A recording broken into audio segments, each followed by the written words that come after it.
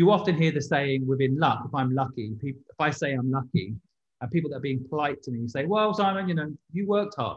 And then the people throw out quotes like, the harder you work, the luckier you get. It's not true.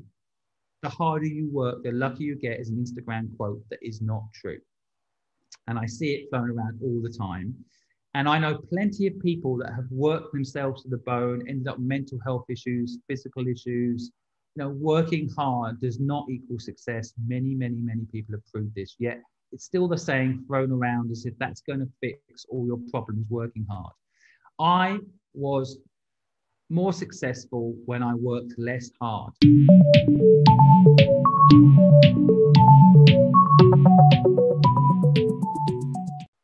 Simon Squibb is my guest on this episode of Inside Ideas, brought to you by 1.5 Media and Innovators magazine.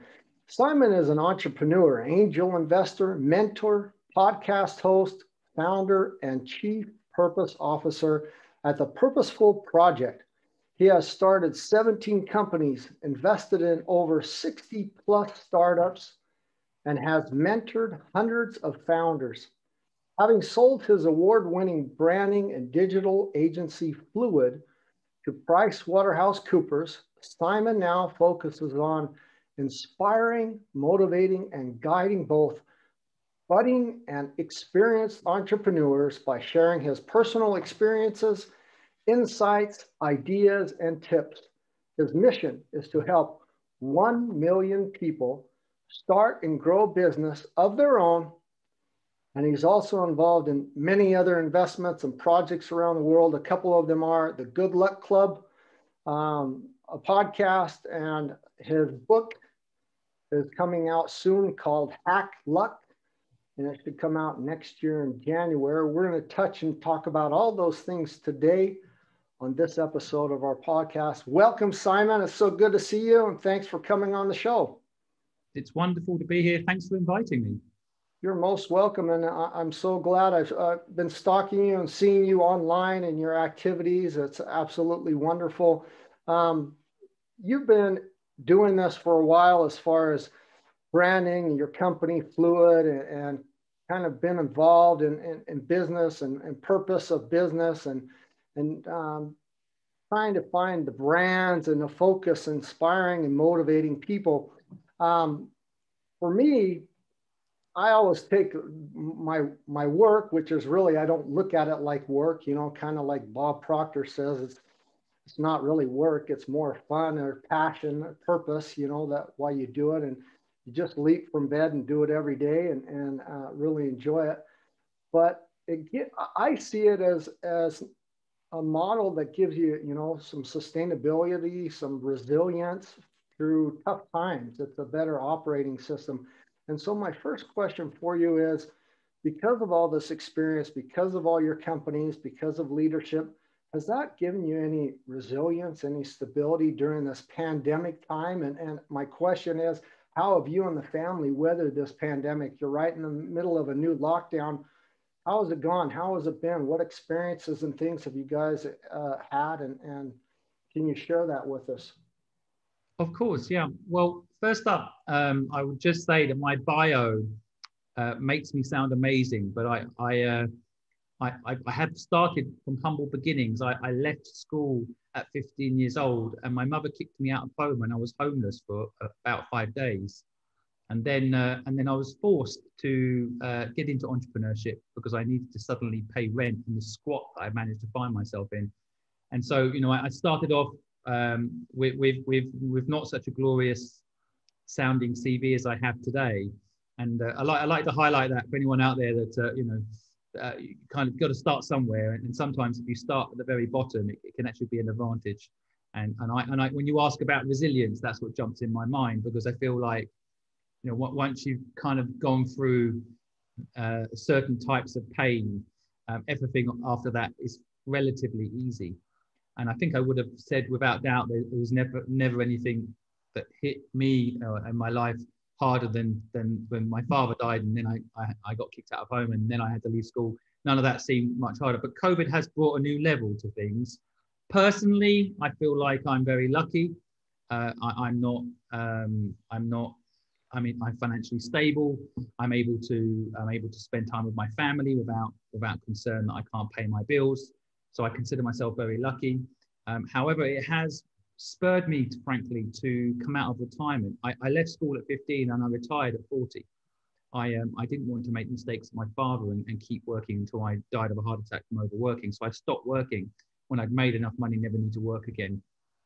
But I decided to come back into the fold, as it were, because I feel like I've got certain knowledge that I think could help people right now, especially those that are made unemployed, can't find a job, coming out of university, can't find a job, or being furloughed, as in England, and then no job at the end of that furlough. So I feel it's my responsibility to come back with the skills that I have and start helping humanity. And I think, so in a way, COVID has brought me back to business, when before I was very much in kind of a selfish mode for the last few years when I retired, where I did nothing but exercise, enjoy myself, play with my little baby boy who's now 3, and just enjoy life after a lifetime of working hard. But I do feel now is the time, if you've got ability to apply purpose and go into the workforce and help. So that's what I've been doing. But everybody's fine. Thanks for asking. We've just gone into lockdown here in London. So it's, of course, a strange time to go back into lockdown again. And yeah, the rules aren't very clear, so people are confused. But it's certainly not a good time for anyone in the world. And I feel like for my family, we're one of the lucky ones right now. So I want to follow up and touch some of those things that you opened those up, some extra questions that I'd like to dive in deeper to. And if they're uncomfortable or you don't want to address them, just let me know. We won't touch on them. But you said your father passed away, which is horrific, and then your mother kicked you out. Do you look back at that now as school of hard knocks or a rough lesson, but are you thankful for that? Have you mended ways with her, and or is it still estranged? And kind of what has there been a process in that as well? That, I mean, sometimes when major events like that happen, there's permanent bitterness or just estranged of relationships that never get mended or never go back. Or sometimes say, boy, I'm glad I got that wake-up call at an early age because it set me on this new path. So I'd like to get into a little bit more of what that was like, if you don't mind. Well, I mean, for me, I look back at my hard times in life with some appreciation. I think it's not easy to have a very traumatic experience. I'm sure everyone's now feeling it through COVID. It's not good having a traumatic experience at the time in particular. But I do think, a bit like COVID, it can bring some benefits you didn't expect. You just assume, something horrible happens to you. My father passes away. Of course, that's a horrible experience at 15 years old. He died of a heart attack right in front of me. So, without doubt, that was a horrific and sad experience to go through at 15 years old. But in a weird way, and it took me a long time to see this. My father actually gave me a gift, and as strange as it sounds, he gave me the gift to go and pick who I want to be. Whereas up until the point where I was living at home with my mother and my father was still alive, my life had been somewhat predetermined. My parents had identified that I was a pretty good speaker, a good person explaining things, a good person debating and arguing things, and therefore they had decided that I'd make a good lawyer. So they kind of mapped out a life for me that, if you asked me at 14 years old what I was going to be, I was going to be a lawyer.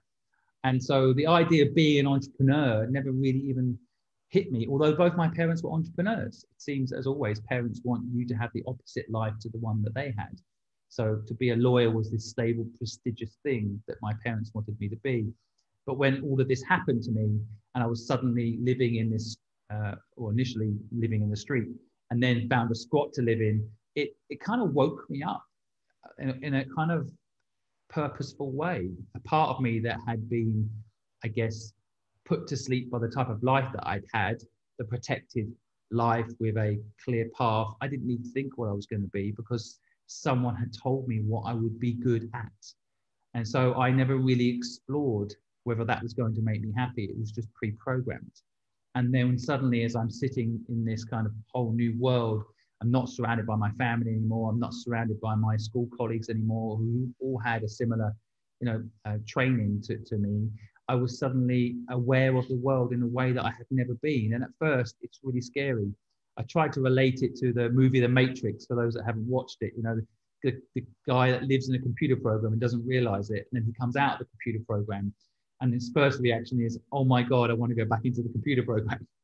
And so I had I think a very similar experience. Initially, I'm like, my God, this squat is a nightmare, and these people it's crazy. I don't want to worry about having to earn money. I just want to go back into, doing what I'm told and getting my livings paid for.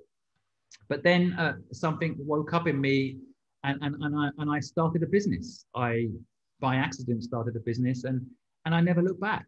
And that's why today I'm on a mission to help other people realize that there's plenty of ways to live a life.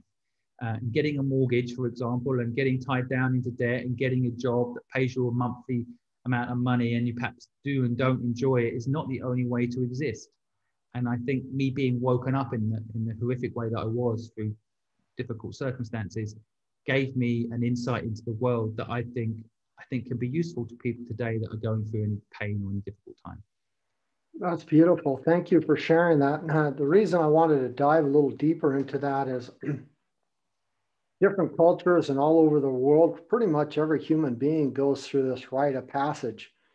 Some are forced, some are not willed, and others actually are also skipping this rite of passage until something major happens in their life to kind of open their eyes or to see the world in a different way. And so from what I hear, that sounds like almost like a forced rite of passage. You had this path that you thought you were on, and now it just totally changed, and it set you on this new course, and where you had to, like the book that title that you've got, Hack Luck. You've got to kind of hack and figure it out really quick, a couple days to figure out how you're going to survive and go and move forward. So thanks for sharing that.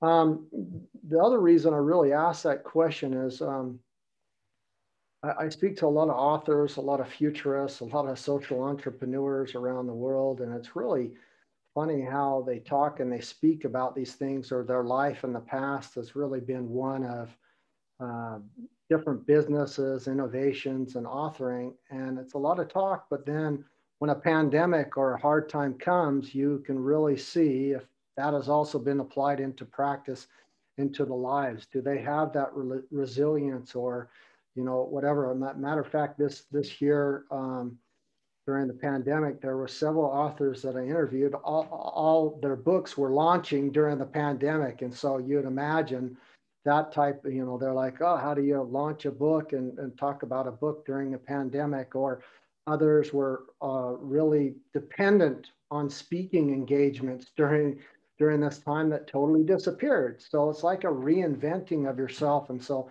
that's kind of a leading question why I genuinely care, but I also want to know how you've applied those things during this time, and pull that out, because our listeners really need to hear that, because those are tools, tips, hacks that they can apply if they're struggling now to get to a better spot, to get into the future that they really want, to actually, do they have a vision of the future or the goals and the direction they want to go in, and who's out there ready to help them. And so that's kind of the direction I'd like to take us as well today on our discussion.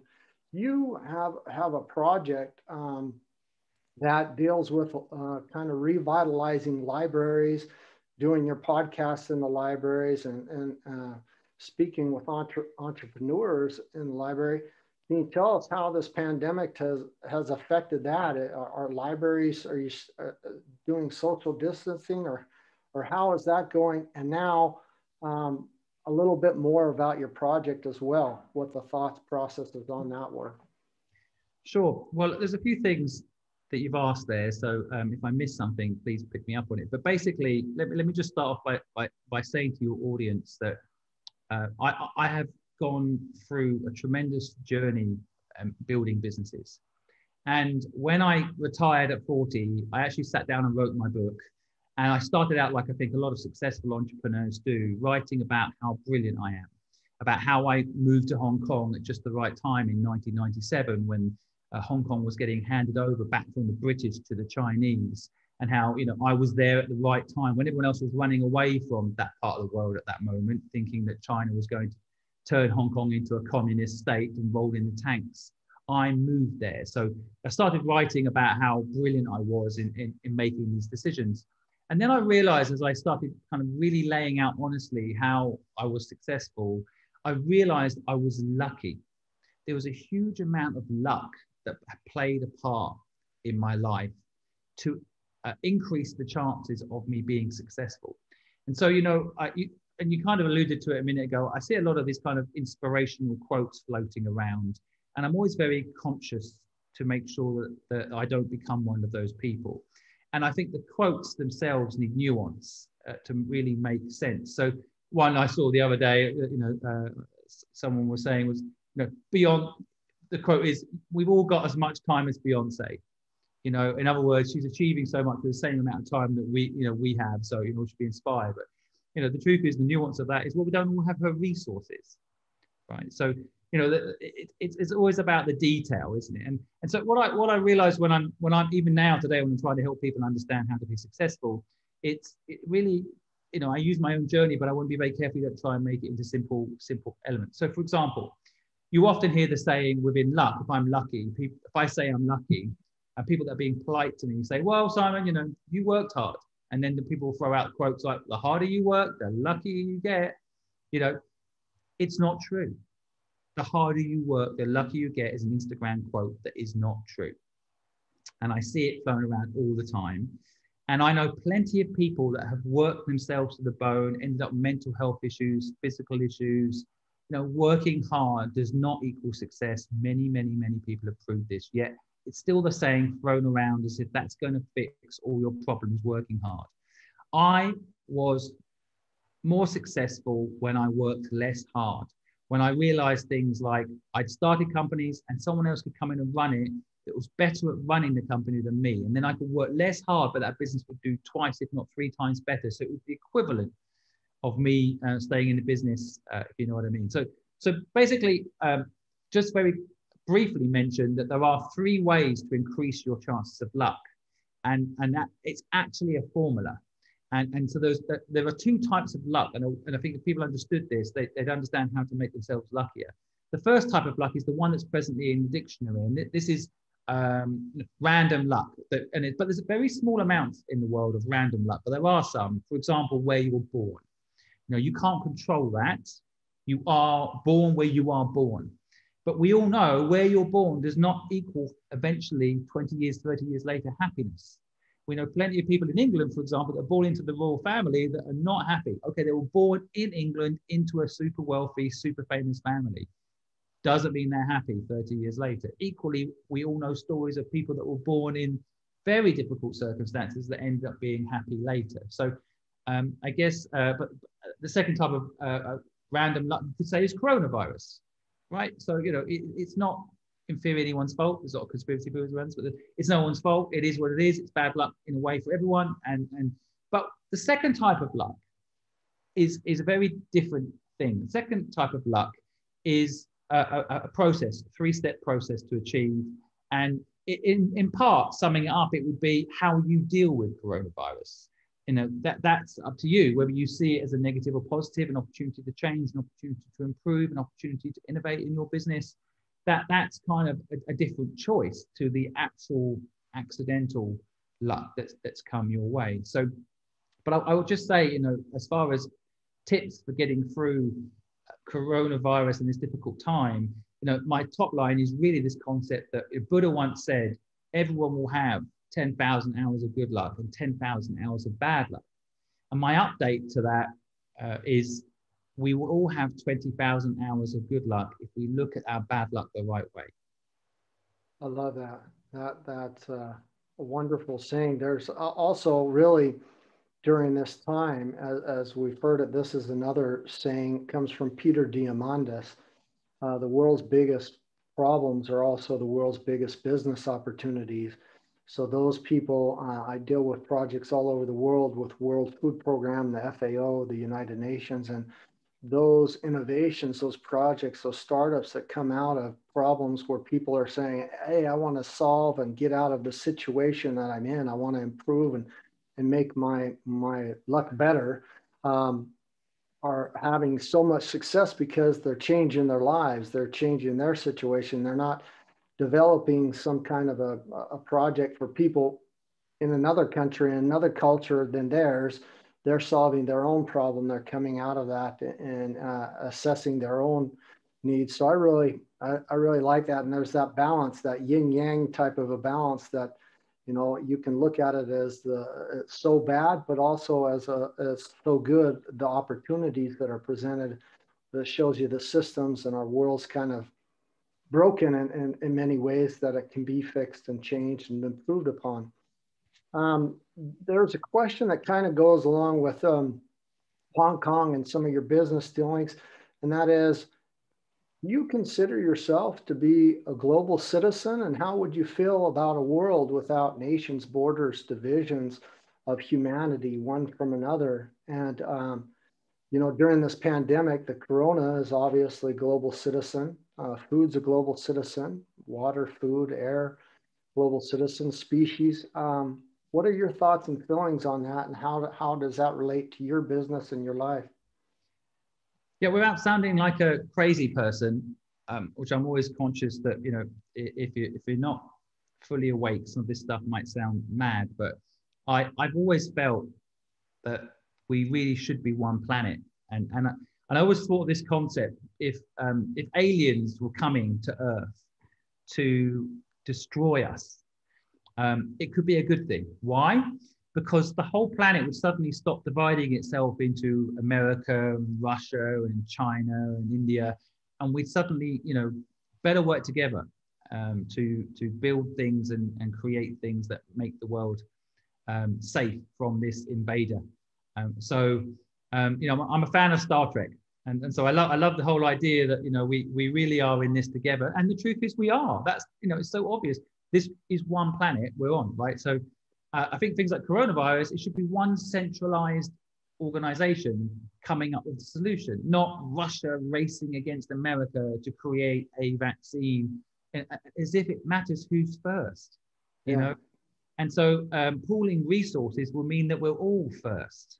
And so I've never really understood this concept of separation. In fact, to prove I've never really understood this concept of separation, I invested 10 years ago in a comic book business that did really badly. And by the way, I think failure is a fantastic thing to experience again and again, because you can learn so much from it. But I spent over $1 million on this business. And one of the premises of the business, and one of the reasons I invested in it was about the earth 6,000 years ago, when so-called gods lived on the earth and they had children with humans. It was half human, half God children, and what they did. And some of these kids in theory were good, but they did bad things. And some of the bad people did good things. And so I love that whole thing. But the whole continent was completely joined together, which of course it was at one point in Earth's history. We can track it back, dinosaur era, the planet was completely one continent. So I think that, I think this kind of separation element that's happened through language, through culture, it is something that we should try to break down, which is why I'm so glad Donald Trump just lost the election, if I'm being honest. No any. I'm right with you. I'm ecstatic. I got 70 million people that will be, signing off right now saying, we're not listening to you anymore, Simon. But the point is, ultimately, I believe in this kind of united planet. And I feel like it has to be, to save the planet and frankly, to create things that help humanity get through things like AI and get through this kind of social media dilemma we're facing. In a way, we need to unite, have one rule that applies to all companies. Otherwise, what happens, with the internet, for example, the company that can get away with breaking the law will move to that country where they're allowed to break the law. So, we kind of need to unify things. And I think that's one of the big next steps that I'm hoping will come in my lifetime. I really like the name of your book, Hack Luck, because there's this big component of hacking. That's what businesses do. If they can't do certain things in their borders and within their nation, they find a tax oasis, or they try to ship their goods or produce their goods somewhere else to get around these loopholes. And it's just a different form of hacking. Well, it's not good, bad, or ugly. It's just, if we're not unified, then we're going to find a way to continue business regardless. And so we've got to keep moving forward. So I really like that. It's interesting because I wrote a screenplay with a German lady here in Hamburg, and it was called Destinies Colliding. It's very similar to this comic book story that you discussed, which was real interesting. But it's also, I'm sorry you lost, but it was a good lesson learned. But what's interesting, if you've ever read Yuval Noah Harari's books at all, Sapiens, Homo Deus, or any of the other books, 21 Questions that he's written or heard him speak, he just came out with a comic book of his book, Sapiens, so that we could all kind of have a different form of medium for a very complex and deep subject matter. So I like when things kind of Star Trek or put it in a comic book or a fictional type of a situation. It's very nice to see that. So that's interesting. I'm going to hit you real hard with my hardest question now that we'll probably have today. And it's the burning question, WTF. And it's not the swear word that most people would think. It's actually, what's the future? What's the future of this journey for you? No, I don't want you to know politics or what the world, for Simon Squibb, what's the future? I guess I'm doing what I can, and hopefully eventually able to follow through to show a few things to the world. First of all, business can be good, and that there are people doing business that can do good. I don't think people that have been successful should be vilified. I don't think just because you've made money, and I'm a multimillionaire, I don't think because I'm a multimillionaire I should be vilified. I think the only way to balance things out is to take your success and wealth and make sure you pass it on to others. So I'm on a mission, I guess, to also bring value to the word free.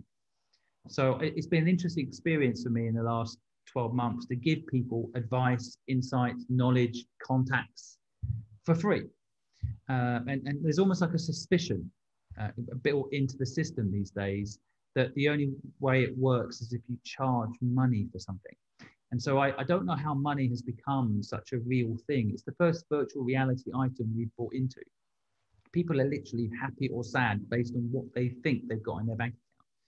And I feel like it's, I'm on a mission to kind of bring value to free, to show that not everybody who's made money is evil.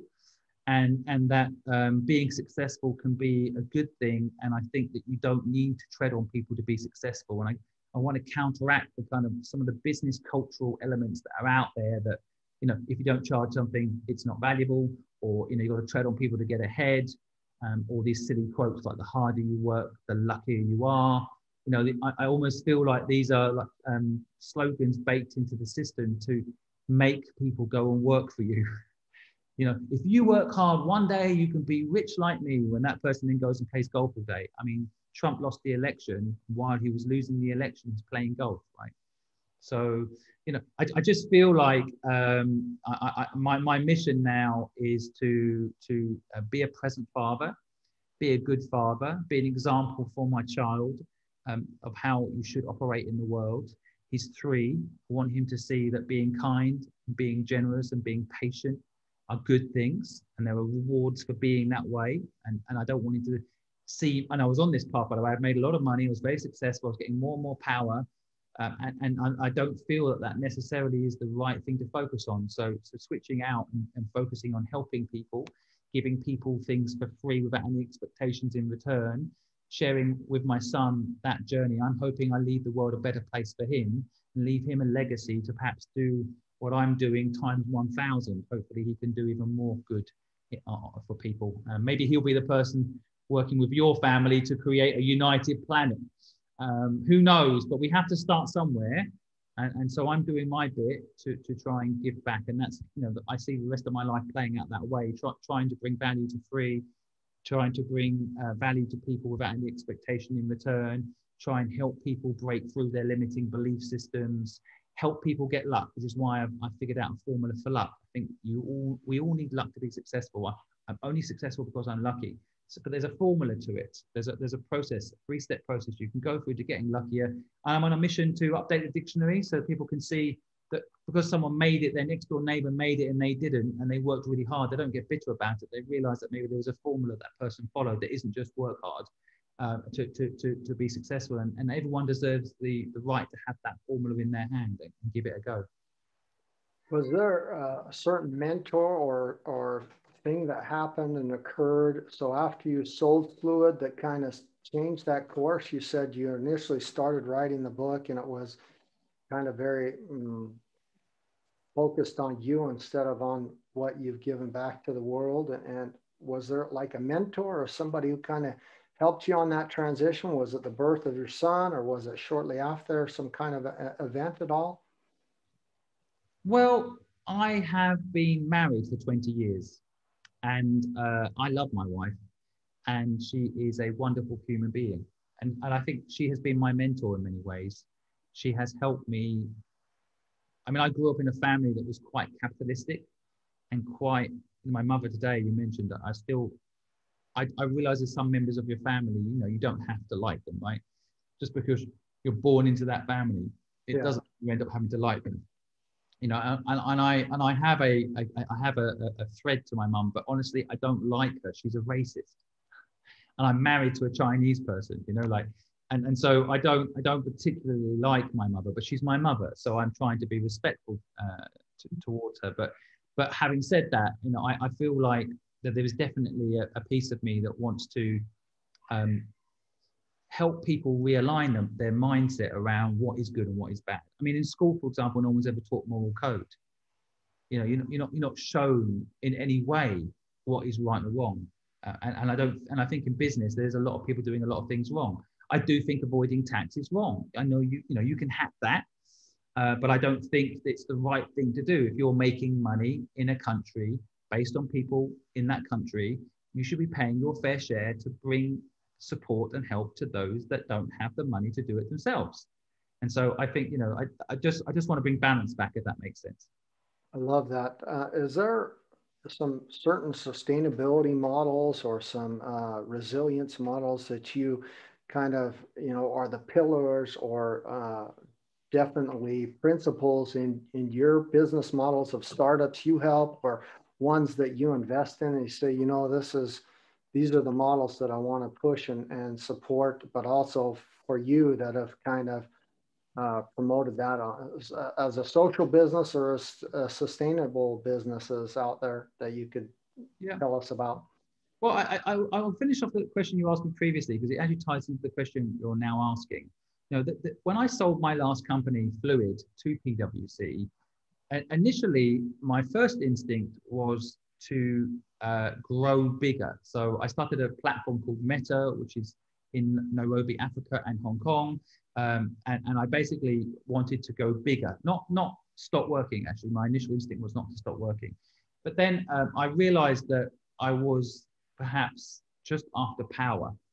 And then I wondered how much of an impact I was actually having, other than, having more people work for me and getting more prestige out in Hong Kong. I mean, everybody in Asia, pretty much, you talk about entrepreneurship, my name will come up. I was sponsored by a big institution to go and talk about entrepreneurship. But I felt like I was starting to get to a point where I was always charging people for my advice. So I get paid to go and do public speaking, for example. But I always felt like, what about the people that can't afford to go to that event and pay? What about the unemployed people that can't afford a business coach or to hire an agency like the one I owned to help them? Who's going to help those people? And I felt like I was, because I was increasing my staff costs, you have to keep feeding the machine, and slowly but surely you get further and further away from that 15-year-old me, So I think, I had a conversation with my wife, as I mentioned earlier. She's always been an inspiration to me. And I said, look, I carry on this path. I'm going to make another 30 million pounds. But so what? What am I going to do with all this money? And secondly, is it money that I need? And I felt like I needed to go back and help that 15-year-old me. But it took me about 3 or 4 months of struggling with the catalytic nature that I built up. When you have to pay the rent when you're 15 years old and survive, you do shut off a little bit of the purpose feeling, and you just need to pay the bills and survive. But as I got more comfortable, I think that woke up in me, and my wife helped me that wake up in me. So I had a second awakening, really. I had the first one, which was awakening into the entrepreneur world and realizing what an amazing world it was, and that I was an entrepreneur. And then I had a second awakening, I think, a few years back when I sold my company, and I realized that I could actually help someone that was unemployed. I didn't need to get paid. Whereas everything up to that point, my agency Fluid and my investment firm Nest, and all the businesses in between had all been geared up around the premise that we will do this for you if you do this for us. And so I wanted to play in the space that you're unemployed, you don't have any money. How can I help you get out of that situation? And of course, it's sometimes for people, it's awkward. They're like, well, I can't pay you. I'm like, I don't need money. And they're like, well, what do you want from me? There's that awkward period. But I love the idea that it's like, no, I just want to help you. There's no catch. Like, wake up. There are people out there that actually are like this. Let me prove it to you. Let me give you advice and help you through the. So just because you asked about awakening earlier, and you asked about the moment, and you asked about mentors, and they're all kind of the same answer. So I wanted to make sure I answered that properly. You definitely did. And I love that, and especially that it was your wife, and probably makes you guys a pretty powerful couple and a great team, to support each other. And I've always seen, well, no, that's not true. I haven't always seen, but for at least 20 years, I've seen business as a business romance type of a situation. Tim Laberrecht is a good friend of mine. He wrote the book, The Business Romantic, and that I want to work with people that I love, that I trust, and in a job or something that I jump out of bed, that I'm excited to do, something that I have passion about and purpose for. And so I realized that that's so vital to have that, tie to business romance, that you spend the majority of your time, what people call work, away from those that you love the most. And so if you're going to spend that time, why wouldn't you want to trust and like and be around those? And so I love that fact that you shared that. To go back a little bit more, because you didn't 100% answer the question about the Purposeful Project or your podcast, and kind of how that has developed and maybe even been affected during this time of the lockdown, because I know you were actually going into the libraries, trying to get people back into the libraries and do that. I'd like to hear more. My listeners would like to hear more around that, but also how that ties into this goal of what your mission is, what you've said this whole time, to reach 1 million people and help them start a business, to get them out there and show them that it's easy, that they can, that it is doable, give them the tools and the freeness to make it work. Well, the mission to help 1 million people start a business of their own and make sure anyone running a business doesn't feel alone doing it is both a big ambition and a small ambition. I mean, in the COVID world, in the UK alone, there is 1 million people expected to be laid off over the course of previous 6 months and the oncoming 6 months. And so, 1 million people doesn't sound like a lot when you put it in context of what is potentially happening right now, thanks to COVID's impact.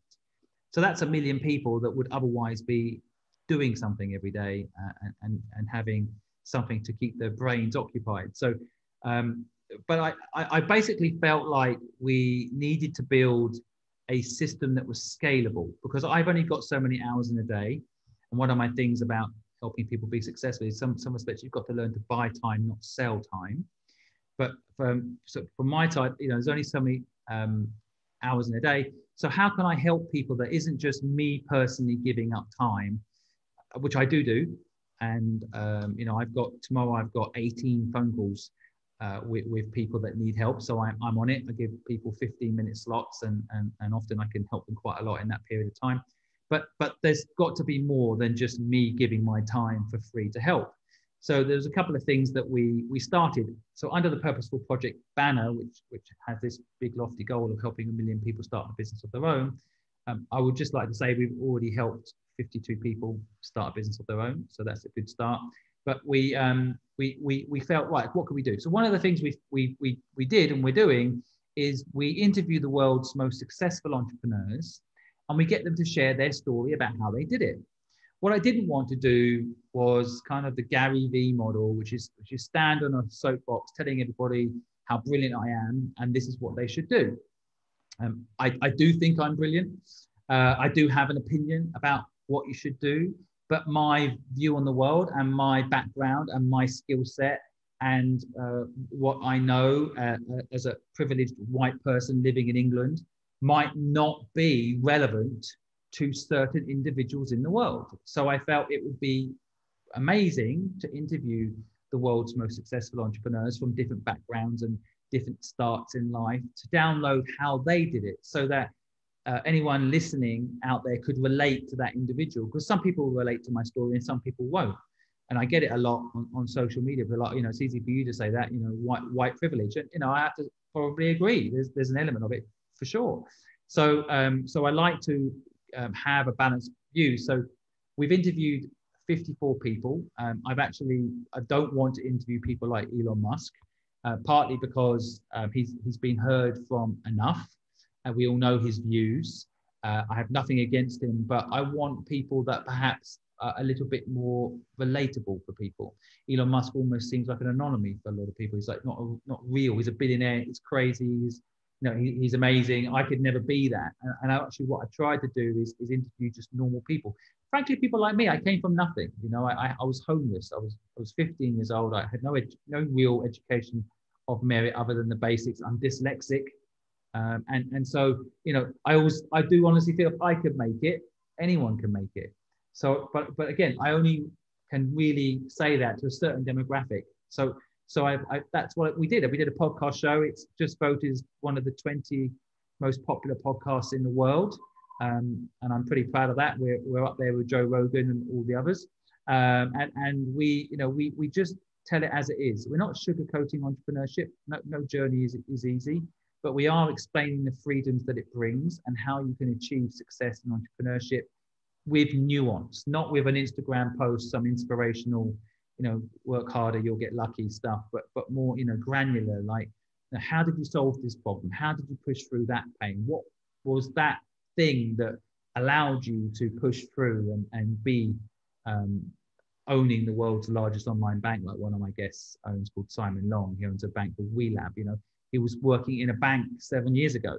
He was promised promotion and didn't get it, and decided, right, I'm going to start my own bank. He now owns the world's largest bank. And what's interesting about a lot of these people is most people have never even heard of these people. They're not necessarily Elon Musk jumping on stage looking for PR. They're in back office making things happen. And so that's what we did. We decided to do a podcast show, and we felt that was a good way to inspire people.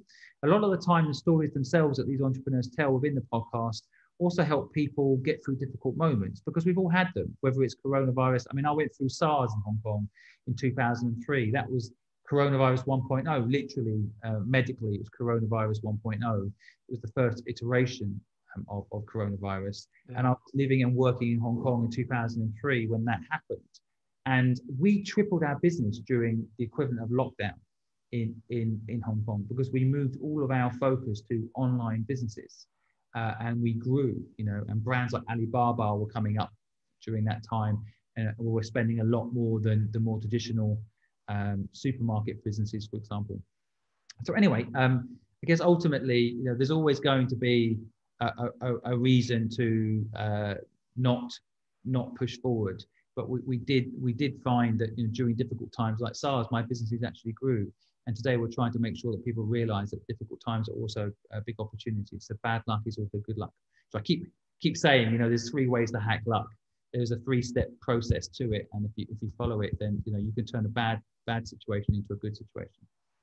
I, I really like that because, there's the big discussion always, do we want to have mentors like Elon Musk? Everybody wants the influencers and the big guys as mentor, but the best mentors really, like you said, your wife, my dad's my best mentor ever. People that are close to you are wonderful mentors to be around, to have, that are close and local. And the ones that the rest of the world probably doesn't hear about are also doing pretty well and being pretty successful and have some great stories to share.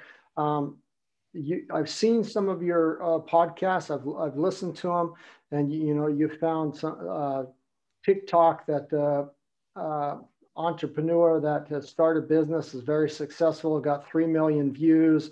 Does his own videos. Does his own Instagram. I would push everybody that I know to your social media channels, to your websites. I'll put them in the list and description to go check you out, to join in and find your wisdom, to get your mentorship, and to get that extra little help and nudge to move forward for the future, because I'm really seeing that you're giving the information away, you're helping some people, and I thank you for that. That's really important to do. I like that line of thought, because those are usually the most powerful mentors and the most powerful type of wisdom. People that put on their pants just like you and I do, who get up every morning, who have families, who have been there and done it, are going to be straightforward and easy to reach and give you the information to make this world a better place. So, I mean, I think the reason you want to help a million people become entrepreneurs and start that is because why? Because you think there's more purposeful people in the world, as the world will be better. What is your reason behind that? What's the true? Let's be honest and open with people. What do you get out of that? Well, I think first of all, I'm going back and helping that 15-year-old me.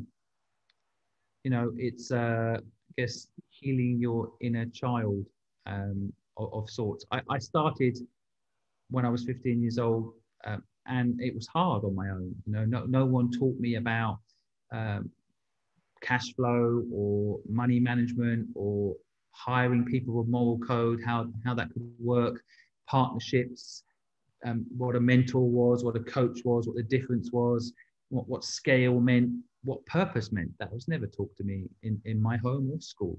And so, I learned all these things the hard way. And I feel like a lot of the principles of being an entrepreneur can be taught, and they're not. And I think it's because it's explained as some mystical thing that some people are born to do and some people aren't. I mean, no one's born to do anything. We're all born at zero. I see it in my son. He's a product based on how we teach him. So no one's born a doctor, no one's born a lawyer. These things have to be taught.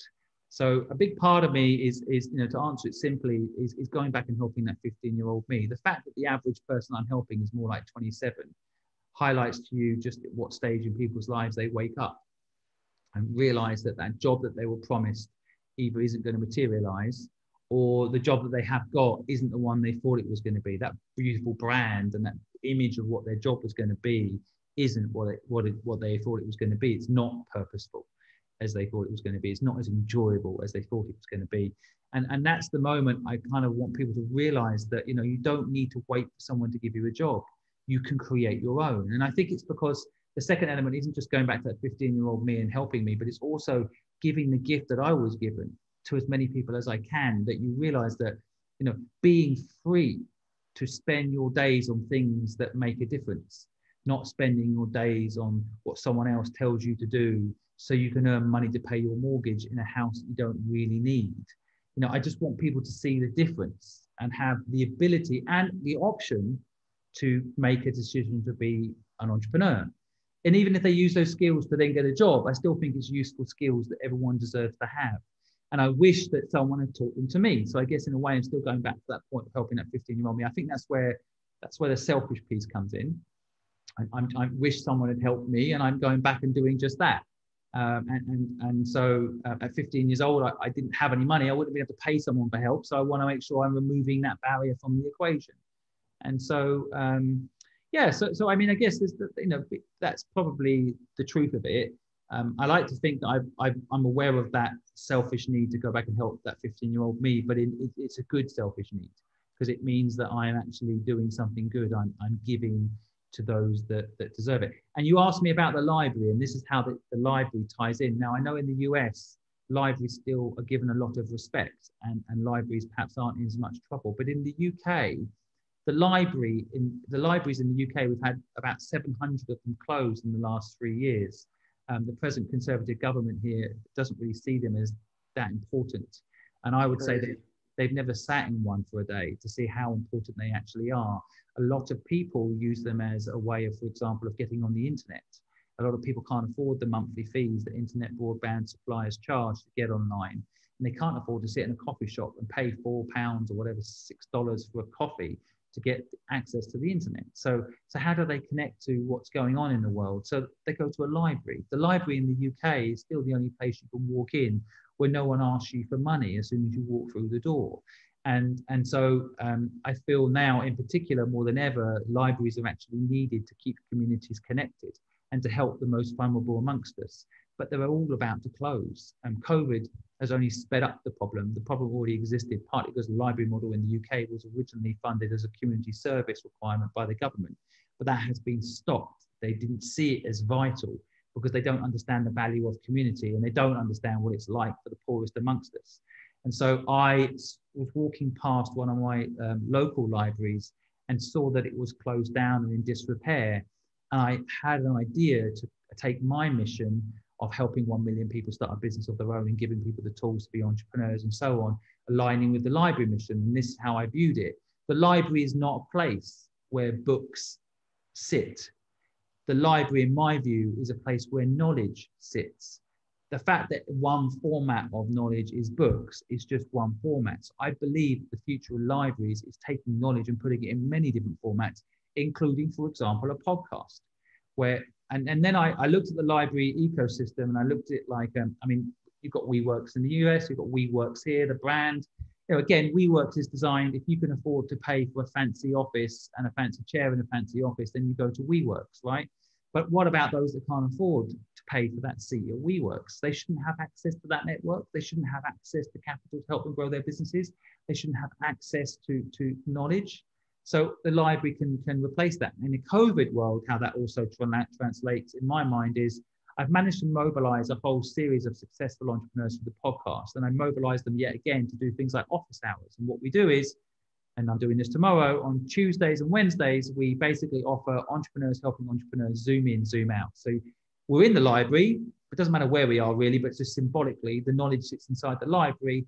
You Zoom in, you ask an entrepreneur a question about your business, and then you Zoom out. And it doesn't matter if you've got money or not, just like the library, we will help you. And so, and the way we scale it is we put that kind of model in every library across the world, hopefully eventually. And we take the library and we turn it into an entrepreneur hub, an entrepreneur center. And then the library has a new lease of life. And after school, you go to school as you normally would. And then after school, school hasn't taught you anything about entrepreneurship. It hasn't taught you about how to do anything in business properly. But after school, you can go to the library, and in the library will be a whole series of knowledge-based bits of kit that will allow you to learn how to do a podcast, for example, or teach you how to get your YouTube channel up and running, or help you get better on Instagram, and help you do the things that I think are going to keep you interested in life later. That aren't just, learn to be a lawyer and then go be a lawyer only to realize that you don't enjoy it. I like to give people all this access, and that's what the library brings to our mission. And hopefully by bringing our mission to the library, we can save libraries, which is, it's all synced up, but that's the libraries to us they follow our ethos. We want to help people for free. The libraries want to help people for free. We want to give people knowledge. The libraries want to give people knowledge. So it makes total sense that our organization teams up with the network of libraries and tries to bring their mission back to life and take our mission together to the market. That's absolutely a wonderful mission. And this mission that you have of reaching 1 million people is real similar to Simon Sinek's Why. And then you discuss a lot about purpose. For our listeners or those who might not always know about some of those things, one of the very first podcasts that I ever did was with a good friend of mine, John P. Strzelecki. He wrote numerous books here in Germany. He sells a book every 26 minutes, but his book that I like the most is The Big Five for Life. It talks about your purpose for existing. It talks about finding the big five for life is applicable to hunting in Africa or seeing the big five species, but it's really about finding your five purposes or your big things in life. And this creating every day this museum moment where if you were to walk people through the museum of life, that they could see your purpose and know your mission and know where you've gone with that. And I really like those type of tools, tips, and tricks for those who might be just starting out on this journey of entrepreneurship. I've also owned 17 companies, currently own a few, and am involved in numerous organizations. So I want to help people, just as you do, make this journey, make this transition to show them the tools, the skills, the speak, the abilities to do that that are out there that are really actually free. They're actually free. They can be divided by free. They can be found at libraries. They can be found online. And so I am just fully in line with you on the terminology used and not what you want to depart. The library system is such a wonderful project that you guys are, are involved in. And it's one that already exists, that you're updating the business model to our current state of the world, to keeping up to date with our exponentially growing world. So thank you for sharing that. I have really kind of 4 big questions left for you. The last 3 are really for my listeners as a sustainable takeaway for them, what they can apply into their lives. But before that, one last question from you on similar to the burning question, WTF, but it's what does a world that works for everyone look like for you?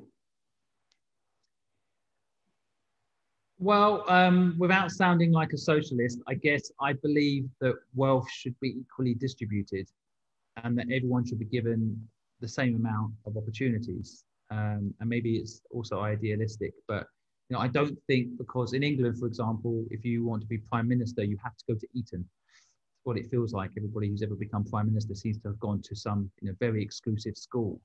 And I don't think that it should be that way. I think it should be about who's best for the job and who's going to do the best for the country they lead. So I'd like to see the level playing field play out a bit. And I don't like the idea that, I didn't like the trend of billionaires becoming presidents. So I'm glad that has actually fallen away a little bit, even with Mayor Bloomberg, who I quite like. I'm glad he didn't get the nominee for the Democratic Party, and I'm glad that Trump just lost the election. So I think my world would be more equal, and everything is based on your attitude, your merit, your willingness to learn, and those things. And so there's a part of me that hopes that technology will bring this about, with things like universal income playing a part, where it's not about how much you earn, but about the impact that you have in the world and how that impact affects you personally and what your contribution is personally. And it shouldn't all be about how much money you earn. I say every single day in a lot of my communications, and I'm a multi-millionaire. I don't really like saying it. And I'm English, so we don't actually like speaking like this, but I do know that it means something to people, that if you can prove that you have made it, therefore you've got knowledge that's worthwhile listening to, which is a little bit sad too, because I think there's a lot of people I know that have failed miserably, that have a lot of knowledge to share, a lot of insight to share. So I hope that the world becomes more balanced and people realize that success isn't about how much money you've got, but about what you've done to help other people and what you've done that made the world a better place, as cheesy as it sounds.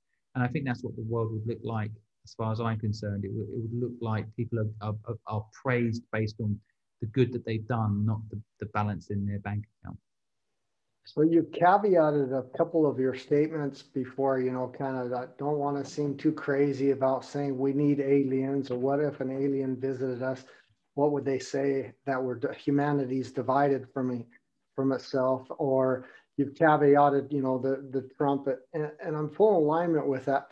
Can I tease you, or maybe ask you a couple more questions before we wrap up the final questions that maybe you might need a caveat again, that also have to do with this thing that what I'm hearing goes against your way of doing business, or your thoughts or feelings as well in life and in your businesses. And that is, racism and division, and how we do that. You don't need to be a millionaire to start a business. You don't need to have the success at the beginning, and you can fail and learn these wisdoms. What about the Brexit? How do you feel about the whole Brexit vote? And do you think do you want to address that there was some form of racism and some form of jobs that was kind of pushing the fear of that vote? And then now that that's occurred, in my opinion, wouldn't there be tons of jobs available now to jump into, because there's no one from outside? Immigrant workers are no longer coming or taking those jobs. What I mean? History will always tell you the future, right? If you study history carefully enough, it can give you a very clear idea of human nature and what happens. And, I know it gets brought up a lot, but you only have to look at the rise of Hitler to understand, if you blame a particular thing for all your problems in the world, in theory, that one thing is fixed and all your problems will go away, right? So, that's basically Brexit. There are a lot of, like the things I just alluded to in my ideal world, there was a lot of people that had been disenfranchised by technology. There are a lot of people that have been left behind by technology, and they feel aggrieved. And so who do they blame? And so you give them someone to blame, and that seems like, you have like a pressure cooker, and there's a release, right? It's like, okay, well, let's get rid of those immigrants, and suddenly everything will be fine. Everything will be fine, and let's just not. I think, without judging, I feel like, as always with the world, there's a lot of simplification going on. And so when you break down the facts, the truth is that immigration is a critical part of making an economy work. And anybody who has any understanding of economics knows that, you need all diverse types in an economy to make it work. And so, America was built on the back of immigrants. And those that were immigrants yesterday are today's mainstream American tycoons. Yeah. And the Statue of Liberty says it best, right? I mean, you want the hungry and you want the poor.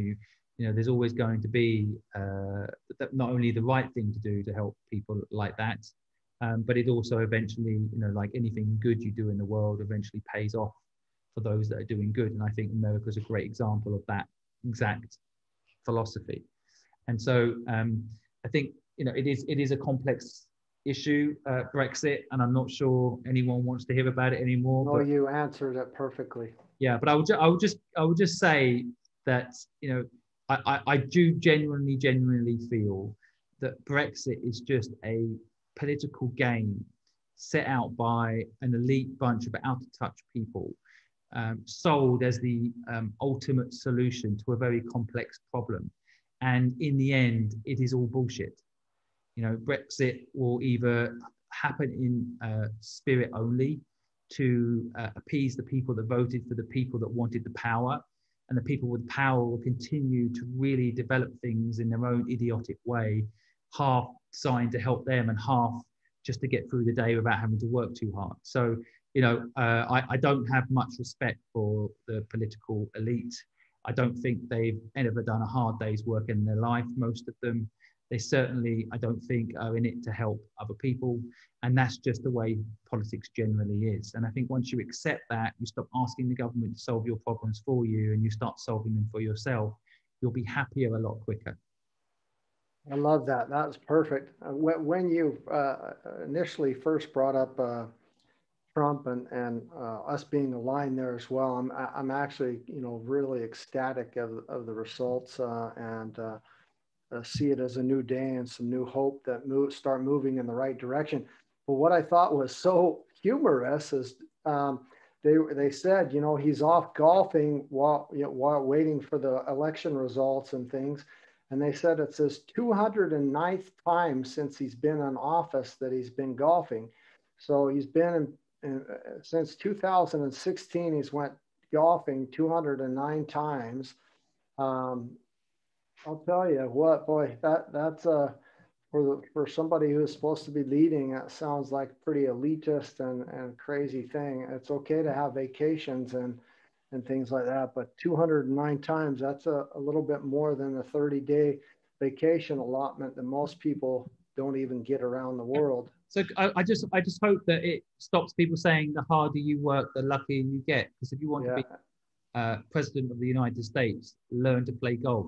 Yeah, learn to play golf. Like it really, the people that will tell you the harder you work, the luckier you get are the people that are actually playing golf telling you it. Yep. So start realizing that it's about, I think, hacking luck. It's not about following some bullshit Instagram post that tells you, you work hard, then you too can be like me. Just start being like that already. I agree. Enjoy your life. Enjoy what you do every day. That is success. I mean, you mentioned it a little bit earlier, and I live by this. People think that they get a mortgage because they want to own a house, because they want to be wealthy. And I say, well, do you enjoy what you do every day? If you enjoy what you do every day, you don't need a big fancy house to fill the hole. You will just enjoy what you do every day, and everything else follows after that, in my view. Yeah, that's another thing that because of the lockdown period, more of us have been able to see our human zoos, the homes that we live in, the buildings, apartments, etc. And through that process, we've actually seen, I don't want to be here 24/7. I've created a place that's not that enjoyable on a lockdown nonstop. So I totally agree that I have three more last takeaways, and it's mainly for my listeners. I would like you to give them a sustainable takeaway and free gifts for them. If there was one message you could depart to them that was a sustainable takeaway that had the power to change your life, what would it be? Your message. Wow, it's hard to pick one, but I think the overarching theme I'd probably put forward is that ultimately success is defined by you, not by society, not by other people's opinion.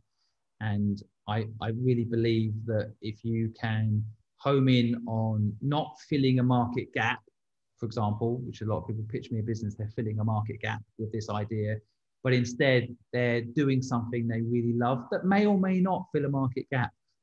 I think that just a precursor to being successful, I think, is defining what success is for you. And I think success is about enjoying what you do every day. And I'm not talking about being happy every day. That's impossible. I'm talking about something you alluded to earlier too, which is you jump out of bed every day and you're kind of excited to get stuck in.